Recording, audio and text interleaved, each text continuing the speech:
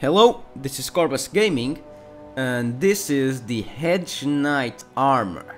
This is another face, a figure face of this immersive mode armor. Look at this, it's completely amazing, fully detailed, lots of icons, insignias, a very well made heavy plated armor. It has this amazing symbol over here in red. Oh, it looks like a card. Yeah, it has some kind of heart. No, it's a ball or something. It's nonetheless looks really cool. Look at this. It's look, it's a very big robe and a very big armor. It has this gigantic badass helmet.